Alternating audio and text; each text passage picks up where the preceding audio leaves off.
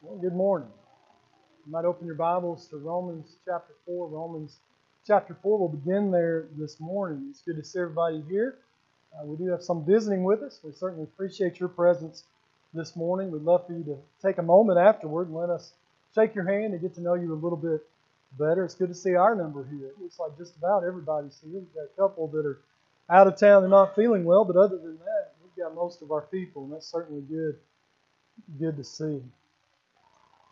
I'm going to talk about faith this morning, but I want to talk about faith in a particular context. And I think it's a context that we're all going to experience. It's a way, something that's going to occur in all of our life. But I think before we talk about it, we've got to talk a little bit about what faith is. And I think it's important for us as we talk about faith, if we're going to use faith in a biblical sense. And I want to stress that. If we're going to use faith in a biblical sense, we're not talking about some facts that we have accumulated. We're not even talking about, in a biblical sense, just what you believe to be true. And we're certainly talking about something more than a feeling that you may or may not have. Matter of fact, I think Romans chapter 4 is a great place to go to begin understanding this concept of biblical faith. And I think we'll see something a little different than is often found by some in Romans chapter 4. But I want you to begin reading with me in verse 11. Speaking of Abraham, it says, he received the sign of circumcision, a seal of the righteousness of the faith which he had while uncircumcised, so that he might be the father of all who believe without being circumcised, that righteousness might be credited to them. And the father of circumcision to those who are not only of the circumcision, but who also, listen to this, follow in the steps of the faith of our father Abraham, which he had while uncircumcised. You know, if I don't get anything else out of Romans chapter 4, there's this interesting figure of speech, following in the steps of the faith of Abraham, that tell me something about faith. It includes some sort of participation. You know, if what Paul means to say in Romans chapter 4 is that faith is purely internal, that faith is just the way I look at the world, that faith is just having some sort of inactive trust in God, that I can have faith apart from obedience. He sure picked a strange way to say that in Ephesians chapter 4, verses 11 and 12. I think he picked a strange example talking about Abraham and the life that he lived before and after circumcision, because what we see in Abraham is an active participation in a relationship with God, and it was based on faith. As a matter of fact, I think you could say, and I'm using a New Testament term to describe an Old Testament character, I understand that, but in principle what you see with Abraham is faith driving him to a form of discipleship. He's following after God. Hebrews chapter 11 and verse 8 would tell us, by faith Abraham went out. And what is that talking about? He left the land of Ur, he left the land of his father, and he went to the place that God said he would show him.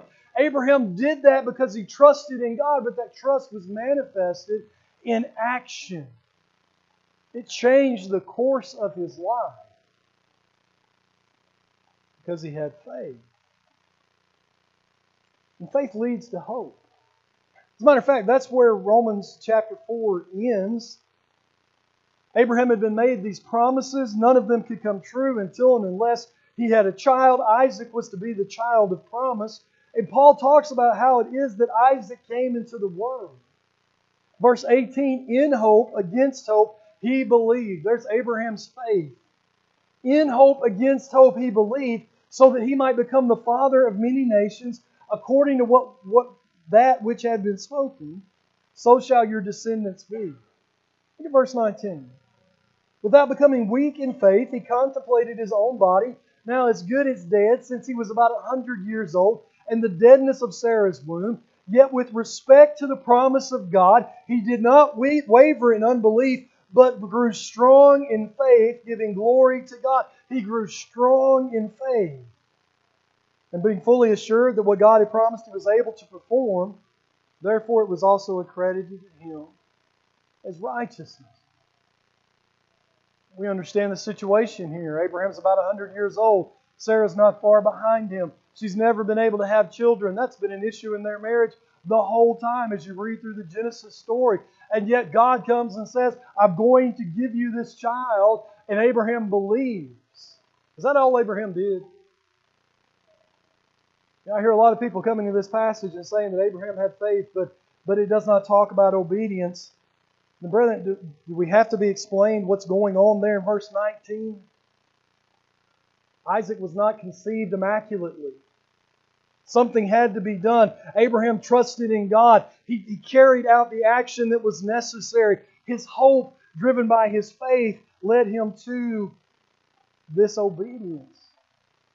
As a matter of fact, I would suggest to you that it is hard to open up any Bible passage that deals with faith and not find obedience, not find action, not find the man who is attributed, to whom faith is attributed, doing something in response to God and God's Word. The two are almost inseparable, especially in Romans and in Hebrews chapter 11.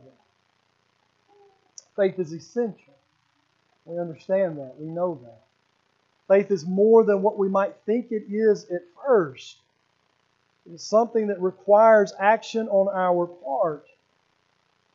I want to talk about faith this morning, though, in the context of discouragement.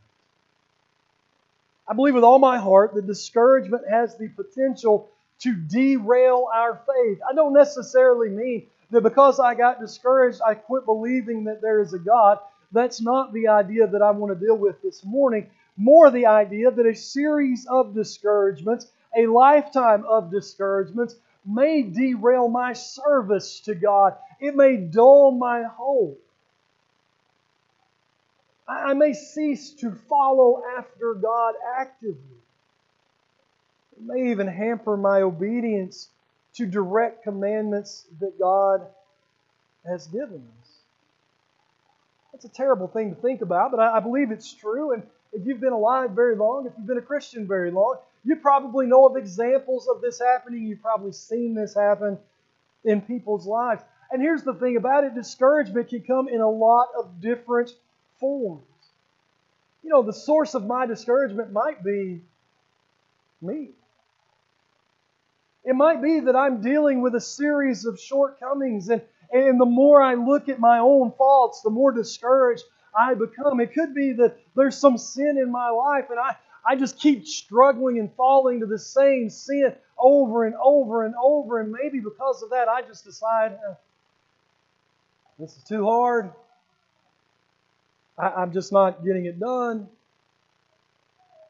I'm going to stop. Discouragement could be the result of hard times, trials, difficulties that we experience as those begin to mount up over the years until we just become dull. The flame goes out and our faith is devastated. Sometimes it's another Christian, isn't it? How many of you have been in that situation where there's someone in the Lord's church that you admire? Maybe you look up to them. Maybe you're very close to them.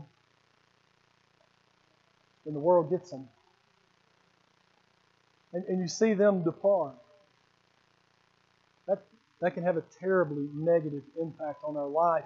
The disappointment that can bring. We thought they were this and maybe they were, but now they're not. What does that say about me? What does that say about the Lord? What does that say about serving Him? What does that say about my faith? And well, if we're not careful, that can take us to a very dangerous and a very dark place. And so the question we're going to try to deal with this morning in the little bit of time that we have is, how do I demonstrate faith even in times of discouragement? When I am down, what does faith call on me to do? And how do I ensure that my faith is not destroyed?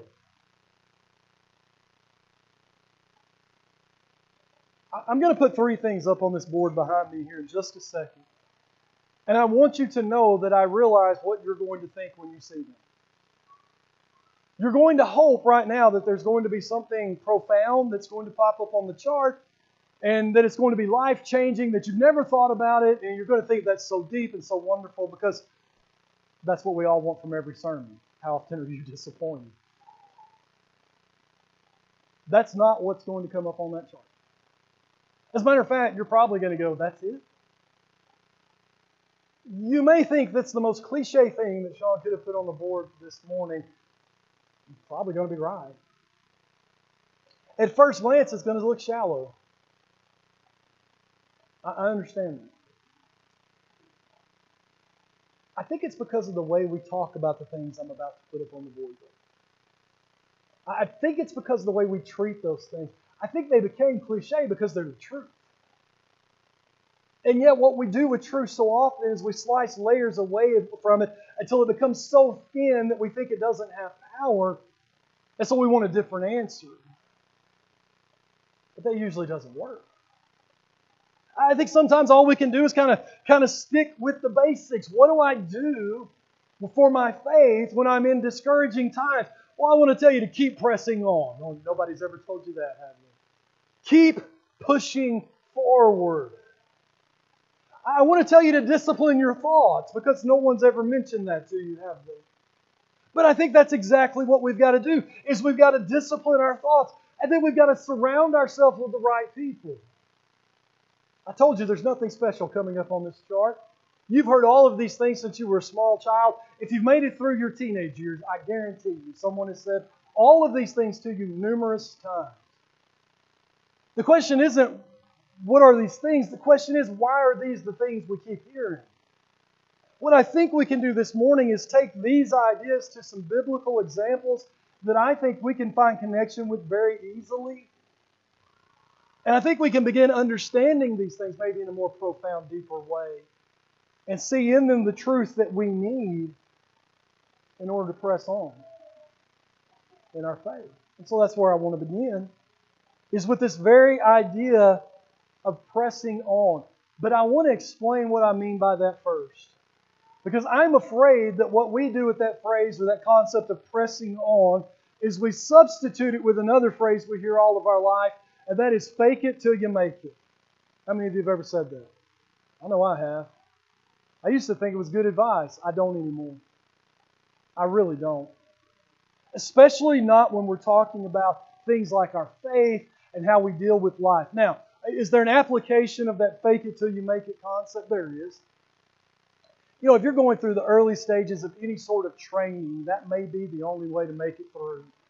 You know, maybe physically, you've decided it's time to go back to the gym and you haven't been in a long time, maybe never. Let me tell you something, that first week stinks, right? I mean, you wake up on day 3 and you hurt places you didn't know you had, right? And why would you go back on day 4 and pretend like you want to be there? Well, you're going to have to kind of fake it, right? But there's kind of a linear progression with that, isn't there? You know, if I make it through week 2, I'm going to be honest, the last time I did this, I was in my 40s. It took to week 5, but we'll forget about that. If I can just make it to a certain point, then that pain will kind of go away or at least lessen dramatically, and I'll start to experience the benefits. And so what we're telling ourselves is, all I've got to do is just keep climbing, and then I'll get there and everything will be better. And there are a few instances in life where that's true and where that works, but they're very, very few, aren't they? Because life is not a linear progression, is it? Life doesn't just move from a period of pain to a period of success, from failure to success, from pain to ease, from trial to no difficulty. That's not how life works. Life is a lot more like standing on the beach and watching those waves come in, isn't it? And every crest is a trial, and every trough is a period of some sort of ease. But if you stand on that beach long enough, some waves are bigger than others. Sometimes they come in faster, sometimes they come in slower. There's a randomness to it. The only thing you know is that whatever you just saw is about to change. To me, that's a lot more realistic when we think about life and what life is. So this idea that I can fake it till I make it, it's a bunch of nonsense. That's not going to work. Instead, what I need to do is to learn how to live by faith. Someone says there's another slogan, Sean. You're really into these cliche things this morning. Well, that's only a slogan if I make it one. You know the story of Genesis 12 as well as I do. God comes to Abraham. He makes Abraham 3 promises, doesn't he? Abraham, I'm going to give you a land. I'm going to make of you a great nation. And all the nations of the earth are going to be blessed through you. And from that day forward in Abraham's life, what we see is a consistent pattern of Abraham living by these promises. He leaves Ur of the Chaldees based on these promises. And essentially everything we do, or everything we see Abraham do in the Genesis account has something to do with these promises. Now, sometimes he takes the wrong path. There's no doubt about that. But even then, it's about those promises if you really sit down and think about what's going on in Abraham's life. He was a man who lived according to a promise. But you know what? He still had some difficulties. He still endured many trials. Twice he was placed in the power of foreign kings that threatened these very promises, right? That's what's going on with Pharaoh and with Abimelech. And I think that's why Abraham did what he did. Abraham sees his wife, he sees this king. The king sees Sarah. Sarah's a beautiful woman, but she's barren. Maybe this is God's way of finding me a new wife through whom to bring about the promise. God makes it real plain for Abraham the second time, doesn't he? Abimelech takes Sarah. God shuts the womb of every female creature in the land. Why? Because he was going to bring Isaac through Sarah.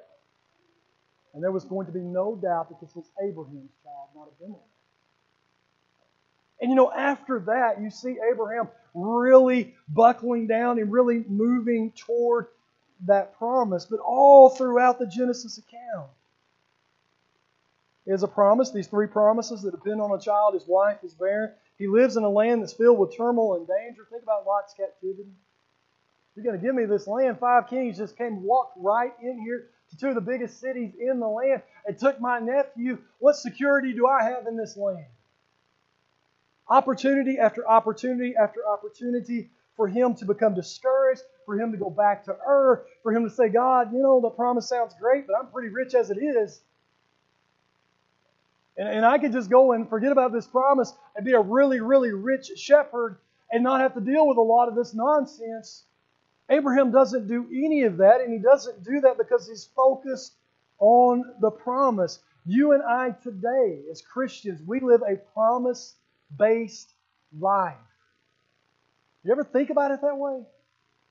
This is Paul's point in Philippians chapter 3, and there in verse 20 when he talks about our citizenship, and he tells us that we're not citizens here. Our citizenship is somewhere else. He's talking to us about the promise of heaven. Now, what you and I would like, we would like some linear path from here to there, wouldn't we? We would love it if we came out of the waters of baptism and day by day by day, everything got easier and our discouragements faded away and we came closer and closer in some visible way to that promise. But that's not what God said He was going to do.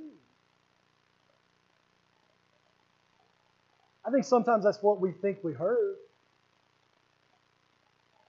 I think we get infected with this health and wealth garbage that's being put out by the megachurch world. It's about the most unbiblical thing you could possibly try to teach out of the Bible. I think we get a little caught up in that even if we don't take it wholeheartedly. And we get a little mad when things don't go well. And we want to say, but God, I'm being faithful to you, kind of like Abraham. Or Joseph, or all the apostles, or the entire first century church. That discouragement is part of the problem. It's one of those difficulties. We find out in 2 Timothy chapter 3 and verse 11 that all who desire to live godly in Christ Jesus will be persecuted. That's what God promises us. And so what we've got to do is we've got to find a way to focus on the promise to such a degree that we can overcome those discouragements. It's not that they don't happen. It's not that they don't discourage. But they don't derail because we're focused on the promise and we're developing a sincere and sustaining faith. Turn with me, if you will, to Hebrews chapter 11. Hebrews chapter 11. It what we're doing now is we're taking this concept of pressing on and living by faith, and we're taking it from a slogan that really doesn't mean anything, and we're trying to give it its backbone or see its backbone, understand how it can support us and how it can deliver us through this difficult life. Hebrews chapter 11, it's the hall of the heroes of faith, right? We read about all of these faithful men. Hebrews 11 verse 9, by faith, talking about Abraham, he lived as an alien in the land of promise, as in a foreign land, dwelling in tents with Isaac and Jacob, fellow heirs of the same promise. Why? He was looking for the city which has foundations, whose architect and builder is God. You go back and study about Abraham. If Abraham wanted to build a city, he could have built a city. I mean, of his own resources, he puts together an army that goes and defeats 5 kings and rescues Lot. I mean, if he wanted to build a nice place, he could have built a nice place. But that wasn't what he was living for. He was living for what God had promised. And so because of that, he was willing to dwell in tents. Drop down verse 13. All these died in faith without having received the promises, but having seen them and having welcomed them from a distance, and having confessed that they were strangers and exiles on the earth. For those who say such things make it clear that they are seeking a country of their own. And indeed, verse 15 is the verse to me. And indeed, if they had been thinking of that country from which they had went out, they would have had opportunity to return. Abraham could have backed out at any moment. He could have looked at the situation. He could have said, God, you want me to move to Canaan? Where is Canaan? And by the way, it was about as dangerous a thing as you could possibly do to relocate the way that Abraham does in Abraham's day. But he does. He gets there, God doesn't hand the place to him. The only land he will ever own in Canaan during his lifetime is the tomb he buys for his wife. And yet he stays. Abraham, I'm going to give you a son. Where is he? 15 years in, he still doesn't have a son. And so he goes and he finds a way to have a son. And God says, not that son. And he stays. And he still remains faithful. And then you keep reading down, verse 17, by faith. And here we begin to understand what faith does for us.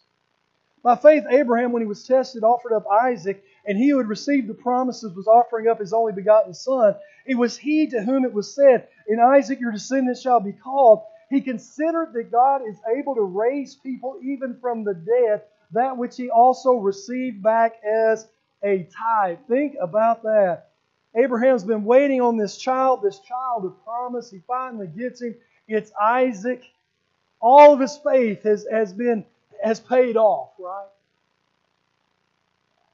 There's our linear progression way of thinking. He's gone from point A, now he's at point B. He gets the reward. God says, take your son, the son I promised you, up on that mountain and put him on an altar and sacrifice him.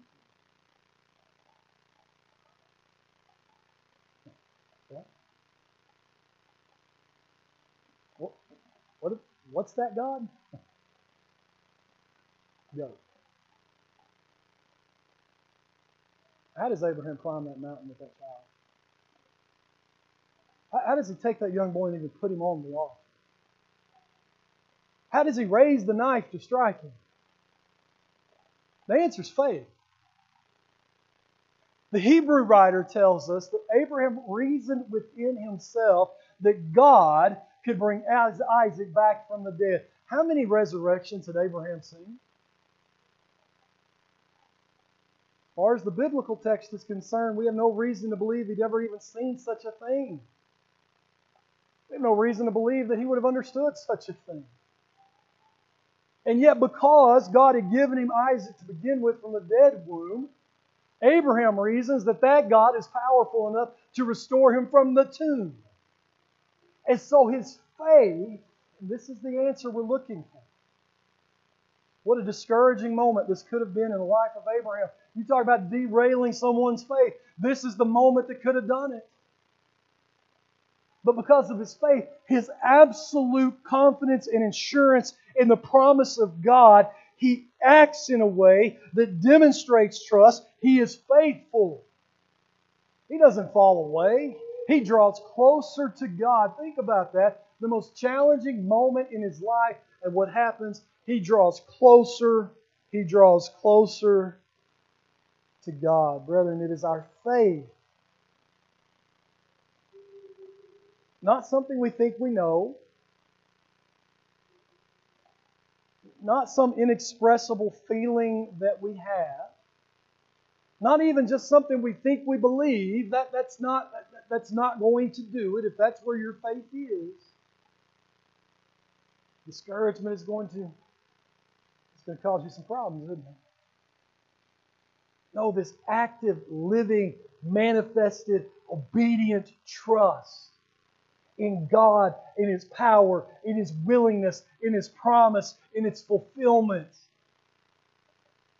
When we believe in that and our daily pattern demonstrates our belief in that, when we're convicted of that and everybody who sees us knows that because of how we live our life, we have the kind of faith that can defeat discouragement. But I'm going to have to do something else. I'm going to have to discipline my mind. Years ago, I was going to teach 1 Corinthians, and I was reading in Acts and reading along in Acts 18 to get some background information. That's where I'm opening my Bible to right now. Acts chapter 18. I was looking for some background information as we do when we study a book of the Bible. And this one verse kind of jumped out to me. And it's one of those things that jumped out then, and I can hardly say the word Acts without thinking about this passage from time to time. He says there in Acts chapter 18 and there in verse 9, Paul's come to Corinth. He's been teaching and preaching in the synagogue. He's having some success. And the Lord said to Paul in the night by a vision, "Do not be afraid any longer, but go on speaking and do not be silent, for I am with you. And no man will attack you in order to harm you, for I have many people in this city." Do not be afraid any longer. And that verse is just kind of dropped in chapter 18. There's nothing in the first 8 verses that tells you Paul was afraid or explains why Paul would be afraid. It just comes out of nowhere. But then if you go back in the context of Acts just a little bit, this starts making all kind of sense. If you go back to Acts chapter 15, as Paul and Barnabas are about to start the second missionary journey, they have a disagreement about John Mark, who abandoned them during the first journey. Barnabas wants to take him, Paul doesn't, and they can't come to a reconciliation. They end up going separate ways. And Barnabas meant a lot to Saul. Barnabas is the one who had stood by Saul when the rest of the church wanted nothing to do with him. Barnabas is the one that goes and gets him and brings him to Antioch. And that leads to him being involved in these missionary journeys to begin with. It's a big moment in Paul's life. He goes on and he's preaching the gospel and he gets to Philippi. All he does in Philippi is preach the gospel of grace. Cast one demon out. Next thing you know, he's arrested and he's being beaten and he's in stocks in a Roman prison. We know the story. He's going to be miraculously released, but if you think that made the beating hurt less, what a terrible thing to do. For simply telling people how they can be saved from their sins. Then he finds himself in this terrible situation. He goes to Thessalonica. Doesn't get better there. The Jews there want to kill him. Matter of fact, the brethren have to smuggle him out of Thessalonica. But get this, once he leaves, the problem doesn't stop, and Paul knows that. Because you go read 1st and 2nd Thessalonians, and what you find out is that the church there endures severe persecution. I think that might be on Paul's mind a little bit. Everywhere I go, I preach the gospel. I find myself imprisoned or beaten, or these brand new Christians find themselves being plagued by the Jews and the Romans. Who's getting discouraged by now? If you're Paul. Who's beginning to ask yourself, is there really value in preaching this gospel the way I've been preaching it? Who's beginning to become afraid of what might happen after their next sermon? I think this was an extremely discouraging time for Paul. And then, by the way, he goes to Athens. And I got to wonder how this impacts Paul. He goes to Athens, and if you read about Paul, scholars will tell you that Paul was one of the greatest logicians that ever lived. That his use of Greek and Roman and Hebrew rhetoric is unrivaled. And when he stood in Athens, which at that time was kind of the seat of the intellectual world, that he stood among peers, he wasn't looking up to anybody. And he presents the gospel, and he presents his evidence for the gospel, and his evidence is the resurrection, and some people listen and believe, but most of them just laughed at Paul. And I'm not saying Paul preached. I know Paul didn't preach for the acclaim of men, but that had to hurt. That had to hurt. Here's this intellectual test, and what happens? Well, these great minds just scoff at the truth that Paul is preaching. Beaten everywhere he goes, imprisoned everywhere he goes. Now he's being mocked and laughed out. And he gets to Corinth, and by the way, things are already getting a little difficult in Corinth. A discouraging time. God comes to him and says, "Do not be afraid." But that's not all that happens. I want you to turn over to 2 Corinthians with me. There's a passage over here in 2 Corinthians, and it's very interesting how it gets treated by most people. It gets treated this way by most brethren I know. It gets treated this way in just about every commentary I've ever picked up. Paul mentions a problem here, and we immediately stop reading 2 Corinthians and start speculating about the problem. And we come up with a variety of answers as a result. I want to talk about this problem, but I want to stay in 2 Corinthians and let the context guide us a little bit, the way we do, the rest of the Bible. I want to start in 2 Corinthians chapter 11, and I want you to think about what Paul is enduring here. You know the passage as well as I do, beginning there in verse 24. 5 times I received from the Jews 39 lashes. 3 times I was beaten with rods. Once I was stoned. 3 times I was shipwrecked. A night and a day I spent in the deep. Been on frequent journeys and dangers from rivers, dangers from robbers, dangers from my countrymen, dangers from the Gentile, dangers in the cities, dangers in the wilderness, dangers on the sea, dangers among false brethren. I've been in labor and hardship through many sleepless nights and hunger and thirst, often without food and cold and exposure. And apart from such external things, there is the daily pressure of me of concern for all the churches. I get tired reading that. How discouraging could it have been? How easy would it have been for Paul to lay on his bed at night, which I'm sure was very comfortable, and start recounting all these things in his head. And somewhere along the line, the story becomes, because I've been serving Christ, these things have happened. And just keep recounting and recounting and recounting and recounting nightly as he lays on his bed until he just no longer has the urge or the desire to get up and preach the gospel. I think it would have been a pretty easy thing to happen. You ever wondered what Paul ended up looking like? You read some of the things that Paul says, and you kind of begin to picture this very robust man, this man who could kind of command an audience. Maybe he was at one point. How many of these Roman beatings do you think a man has to have before he can't stand up straight? How many times do you think you get stoned and left for dead until you're walking with a pretty pronounced limp? Until you have pains that just don't go away? How easy would it have been for Paul to be standing in a pulpit preaching to people hunched over and in pain, people scoffing him, Jews lining up over here to imprison him, before he said, maybe I'll retire.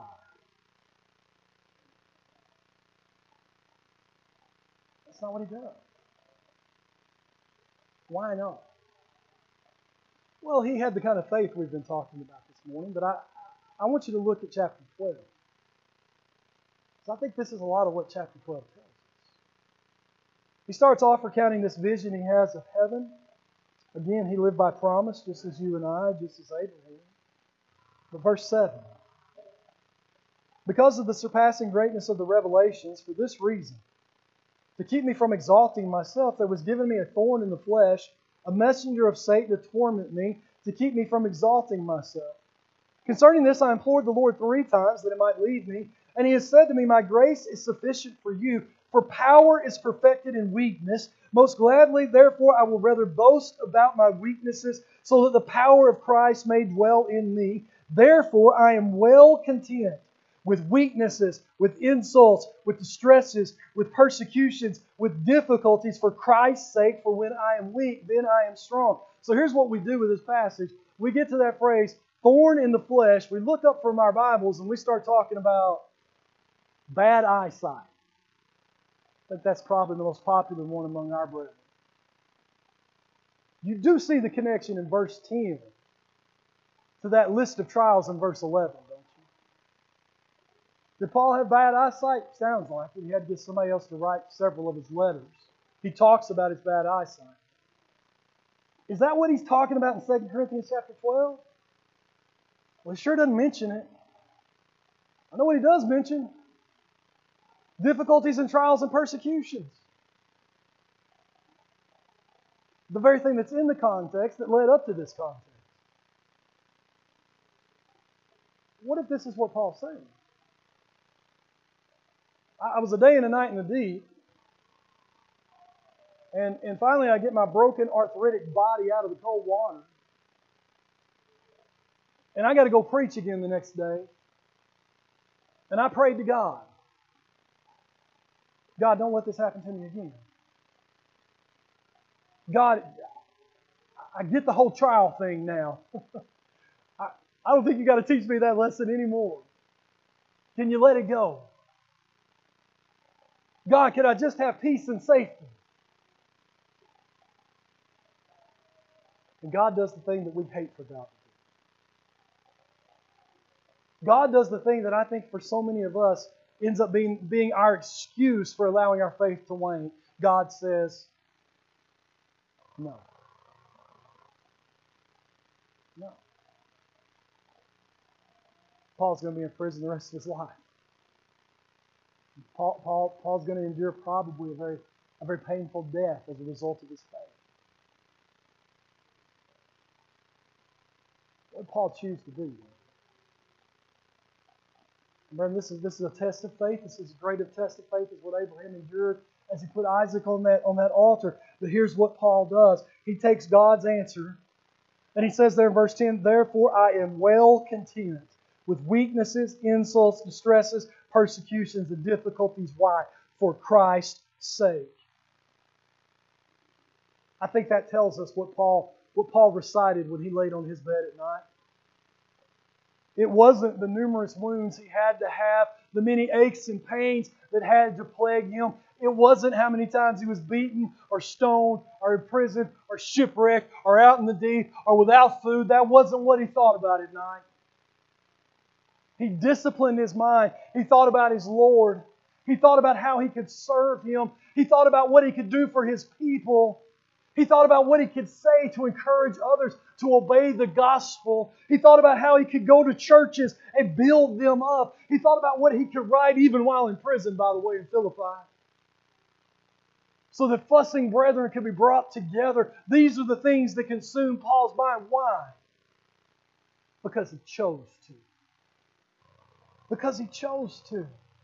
Brethren, you and I can do the same thing. You and I are capable of this exact same choice. Paul's troubles did not stop. That's not what the Lord did for him.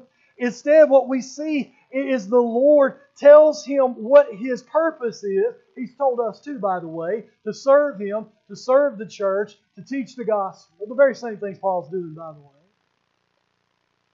And Paul then chooses to focus his mind on that. And brethren, we can do the same thing. Look at Philippians chapter 4. This is what he's telling us in Philippians 4. Be anxious for nothing, but in everything by prayer and supplication, with thanksgiving let your requests be made known to God. There's two sisters in this church, and they're squabbling with each other, and it has apparently become so intense that the Apostle Paul has to write this church so that they can deal with this squabbling. I love how we read this letter and say Philippi had no problems. That's not what Paul said. They had a big one. They had the kind of problem that can absolutely and utterly destroy a fellowship. What are you going to do about it? I know what we do sometimes. We go home and we fret. Not what Paul said, dude. Paul said, make up your mind to think about those things that are helpful. Verse 8, finally, brethren, whatever is true, whatever is honorable, whatever is right, whatever is pure, whatever is lovely, whatever is of good repute, if there is any excellence, if anything worthy of praise, listen to this, dwell on these things. I say discipline your mind. If you say cliche, you're not arguing with me. You're arguing with the man who spent the day and the night in the deep. You're arguing with the man who had been beaten numerous times, who had been scourged, who had been stoned, who had endured about everything a man can endure in order to preach the gospel, and he dwelt on these things. He disciplined his mind, and it allowed him to press on in faith, and as a result, he's the man we know as the Apostle Paul. Brother, we can do the same thing. I'll move through this quickly. It's a pretty quick point. We need to find the right people to be around. Go back to Acts chapter 15. We talked about this disagreement that Paul has with Barnabas over John Mark. It was certainly a moment that was discouraging to Paul. There's no doubt that is the case. But what does Paul do? The very next section of Scripture, he finds Silas. And he goes to preach the gospel with Silas. The first place they stop, he finds Timothy. The rest of the Pauline letters are going to tell us about these two men. They're going to be mentioned again and again because of the way they encouraged Paul and they encouraged the brethren and for their faithful service. Paul did not sit and stew. Instead, what he did is he surrounded himself with those who lifted him up in his service to God. Brethren, we can do that too. You know, when a brother or sister in Christ falls to sin and discourages us, we've got a choice. We can follow them. We can kind of sit in the mire. Or we can look around this building and say, you know, there's other Christians here. I want to lift them up and I want them to lift me up. And I'm going to reach out and they're going to reach out. And we're going to hold on to each other and we're going to help each other on this road to heaven. And brother, if we're not going to do that, I don't know why we build the building. I don't know why God created the local church if that's not what we're going to do. What Paul could have done, but faith prevented him from doing. He could have made the situation all about himself. But he never does that. He never does that. He could have become bitter. He never does that. Instead, what you find is Paul writing encouraging words about John Mark years later. Think about how hard that had to be. There's a choice that Paul makes somewhere along there. Not to hold this against this man. Not to change how he views him forever, but to give him the opportunity to grow. He could have been absolutely derailed in his service to God, but that's not what Paul did. Instead, he sought out those who could lift him up.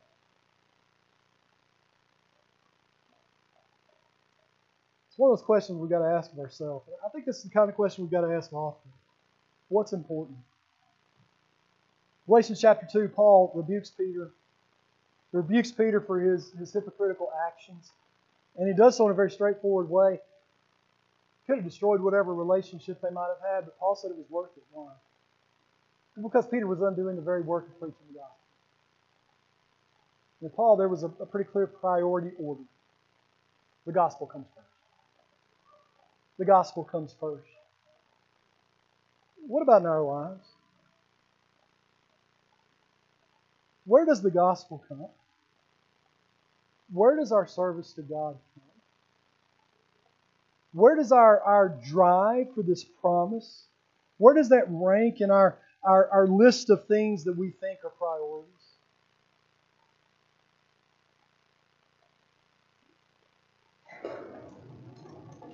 Is it somewhere below friendships and family?